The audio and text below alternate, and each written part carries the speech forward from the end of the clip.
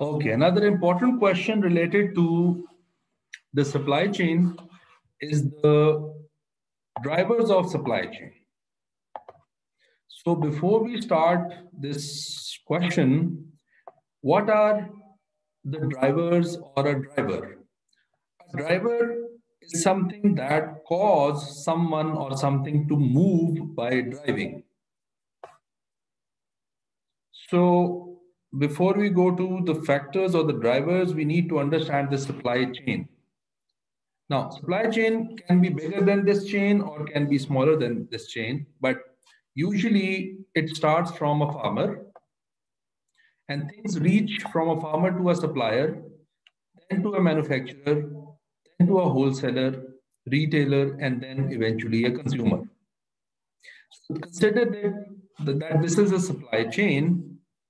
Now, the concept of the drivers of supply chain is that what are those factors or those things that derive the things from here to this consumer.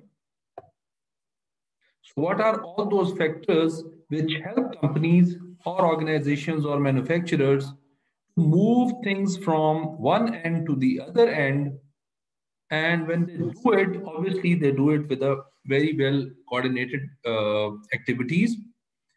But again, what are the things that take that move things from this end to this end?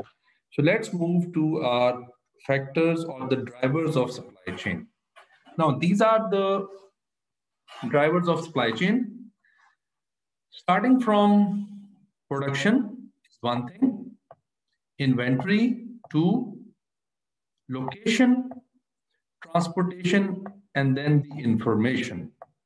Now, why information is central to all of these drivers is because for production, you need information, for inventory, you need information, for location, you need information, and then for transportation, you need information. What is information? It is the basis for making these decisions. So it is central to all these four other drivers. Once you have the information, then what you can do is you can look at your production, first of all. For a manufacturer, for a supplier, or for any other organization, especially for the manufacturer, these questions are very important. So production is the first driver. What to produce? Now, this will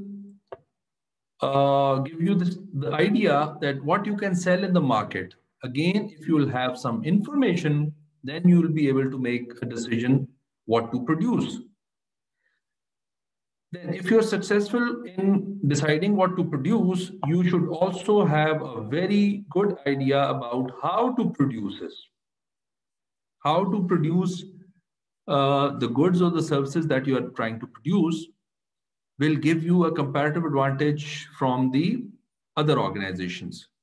For example, if you have better machines, if you have better processes, if you have a better transformation system, then obviously you'll be able to answer these questions that how to produce those goods or services.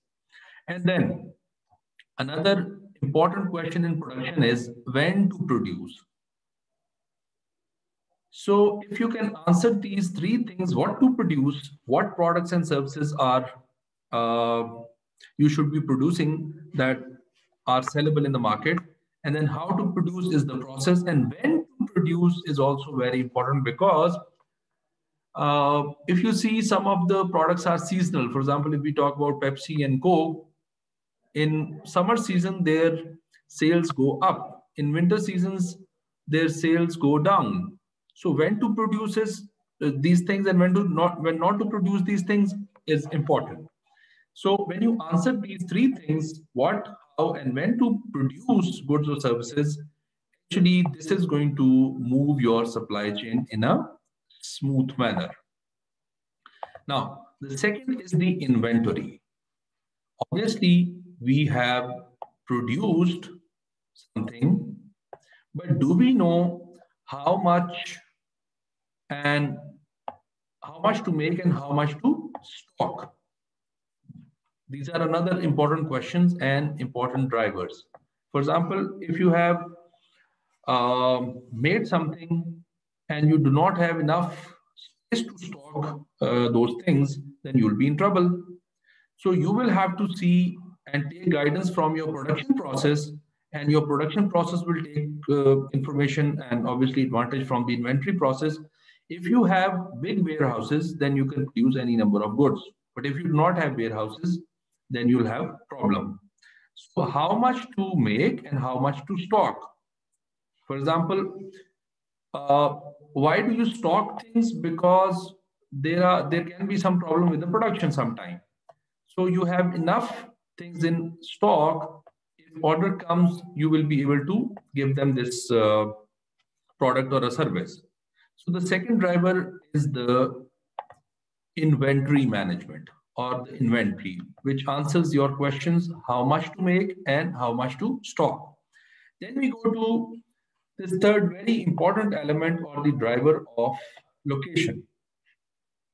Now, location of the production area, location of the warehouses, and location of the maybe your customers. For example, if we talk about Walmart, they have a very good location of their warehouses.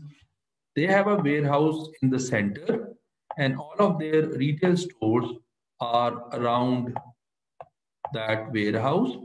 And within 24 hours, this warehouse is capable of providing anything to any of these stores.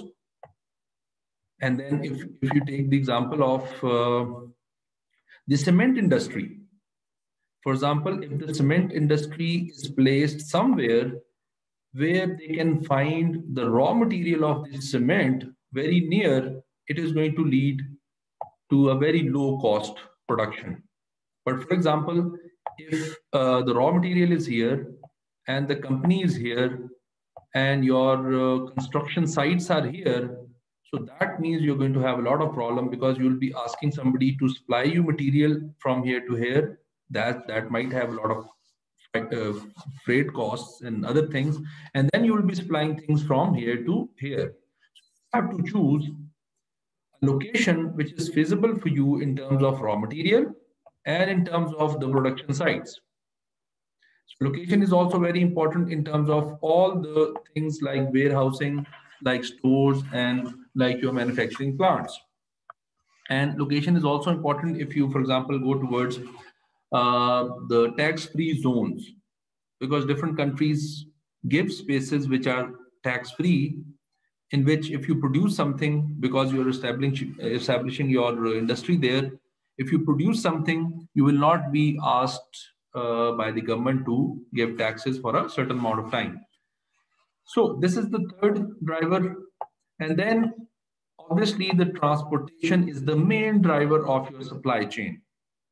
How things move from one place to the other place. So if you have a good transportation system, which means the vehicles, the drivers, and all other things, how and when to move products. So how have you developed your transportation system, your fleet of trucks? When and what kind of trucks will be moving towards which sides? And what kind of transportation system are you using? For example, when does your truck leave and when does it come back? And from which area to which area? How much time should it take and when should it come back? How you should fill it? So all these things are also included in the transportation system. So in short, if you talk about the drivers of supply chain, these are the production, the inventory, the location, the transportation, and obviously the information. And again, information is central because for all of these four other drivers, you need information to decide what to do and what not to do. So these are the basic drivers of supply chain management.